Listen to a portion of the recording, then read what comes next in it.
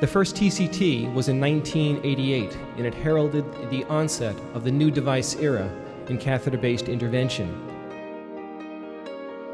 So what is TCT? Well, TCT has truly become a phenomenon. On a whim, we founded a small boutique meeting called Transcatheter Cardiovascular Therapeutics, which has grown into the largest privately sponsored medical meeting in the world. TCT is a compilation of a variety of different educational vehicles.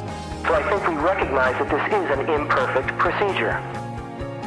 This subspecialty that we've all created is unique.